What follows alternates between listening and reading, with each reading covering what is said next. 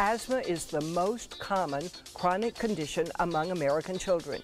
1 in every 10 kids suffers from the coughing and wheezing and difficulty breathing. Today we're going to ask Dr. Jenny Wilkins from AgeVital Pharmacy if there's anything we can do to prevent asthma and what are the best ways to treat it. Dr. Jenny, it's scary when you see a kid wheezing and coughing and they can't get their breath, or an adult. Yeah, it is scary. What can you do for that? Well, there's so many different things that you can test for, number one. It's all linked to nutritional deficiencies, as opposed to, taking all of these asthmatic, the albuterol inhaler, the Advair inhaler, that, they're bronchodilators, so they expand the chest, but they have side effects that go along with it. So you're degenerating bone, you're compromising the immune system, and then you're also, and that's the last thing somebody with an asthma attack wants to do, is to take a steroid and then weaken their immune system further, and then it makes it into a more chronic condition, and then you'll see that happen more and more, and then kids with asthma end up having more types of allergies. They're allergic to different types of foods. They no longer, they lose their sense of smell or their sense of taste, and it's just really bad. So what I do, especially with my immunologists, my allergists, my doctors, ENTs, those are the most popular referrals I get, allergy patients from. I like to test them to see what specific deficiencies they have. And it's always a deficiency in some vitamin or antioxidant.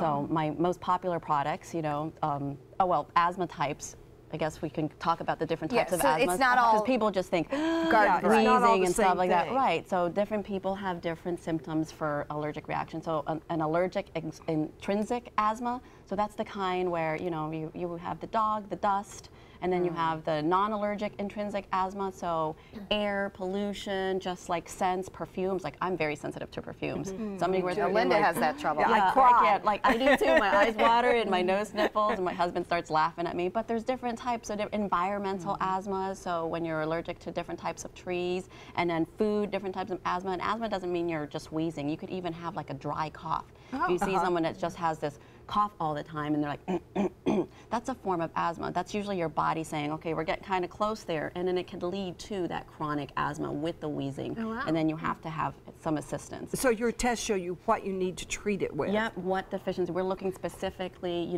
for lung pathways to see, if your filters in your lungs are, working properly. So my most popular, deficiencies are CoQ10, and I have a product called CoQ10 Plus, and it's a 300 milligram, but CoQ10 is an antioxidant. It's one of the most powerful antioxidants, but it really helps rejuvenate different types of lung tissue.